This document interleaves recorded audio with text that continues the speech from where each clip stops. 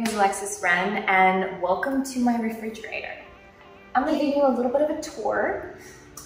Thing is, I was gonna clean out my fridge and make it super photogenic and aesthetically pretty, but then I thought, nah, I kinda wanna be more real. So I'm genuinely just gonna show you how my fridge looks right now. Obviously, I bought a few more things just to make it look full, but we're gonna go ahead and get started. Ta-da! I just wanted to show what my refrigerator is because, you know, the refrigerator's not always very clean, but I just wanted to be honest. So here we are, this is my refrigerator. My guilty pleasure. It's my favorite creamer, and I am a coffee addict. I love coffee. Since I just launched my new company, Future Prosperity, I am trying to be as light on plastic as I possibly can. Now that we know that we live in a society where plastic is kind of ruling everything, but whenever I go to farmers markets or anything, I'll bring these bags with me and put the vegetables in them. So you can see in here we have the broccoli. What I love to do with broccoli is I love to saute it with coconut amino acids. So this stuff right here is one of my favorite products in the entire world. I put it in everything that's savory. It's literally my secret sauce, like actually. I put this on vegetables, in salads, in stir fries. This is like an all-purpose, and it's 73% less sodium than soy sauce. Another thing that you'll see automatically is fruit. Watermelon. I love fruit so much. It keeps me happy. We have dragon fruit here, which you're wondering what this is. This is dragon fruit. It's beautiful. Almond butter for smoothies. I make sure that there's no sodium in it because they have a tendency to put a lot of salt in it. You can see that we like to make food from scratch, or I personally do. I love cooking, so that's one of the things that I like to focus on. The milks that I like are usually macadamia milk or oat milk. They're great with my favorite snack in the world, which is this. It's so good, and it was actually made from a person who has diabetes. So it is made out of pea protein, tapioca flour, and stevia.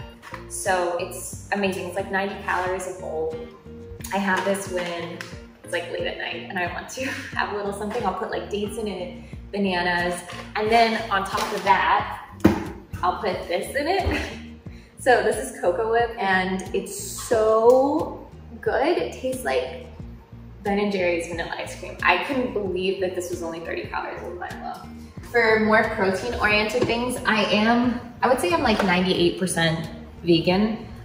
So for my proteins, I love beans, garbanzo beans. Here we have tempeh, which I love tempeh.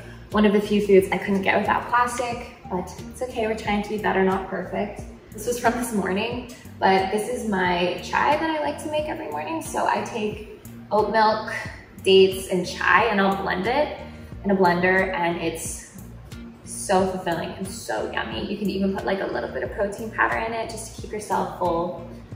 I'm just gonna drink it right now. A couple of things that I like, depending on what I want for that night, is we have bitchin' sauce. This is so good. It's vegan. It tastes amazing on everything. Coconut water. Usually we have coconuts in here, but since we don't, I grabbed this from the store. And also ketchup, but I love this brand specifically, Primal Kitchen, because it's unsweetened, and most of our ketchups are actually doused with sugar. Some more baggies, some beets. And when it comes to drinking water, I'm not very good at drinking water. I don't know if most people are. I feel like I'm always dehydrated. I found out a trick that really helps. I will put 2 lemons in a big like 1 liter glass jar, and I'll squeeze them in, and then I'll put stevia in it. And then I'll leave it in the fridge overnight. So I wake up and it's the most amazing tasting limeade. And so I immediately want to start drinking it because it tastes like a treat. And so by the afternoon, I've already drank like 1 liter of water. So that's my trick for that. I love cauliflower. I think it's the most versatile vegetable ever. I'll wash this, break this up into pieces, and then put olive oil, some salt, maybe some coconut amino acids. throw it in the oven for like 20, 25 minutes, and you have the most amazing like crisp cauliflower that you can dip in things. And me and my girlfriend, or my god sister, we love just making things from scratch. I think, you know, coming from a background of having an eating disorder, I just think it's so important that we make our food with love and we know what's in it.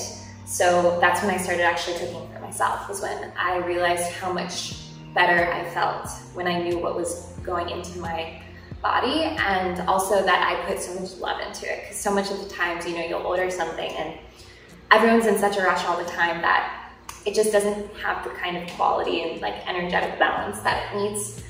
And since I'm very sensitive, I can usually feel that. So I love eating at home. So that's about it. That's in my fridge. Thank you so much, Women's Health, and I hope I gave you some tips. If not, I hope you enjoyed this.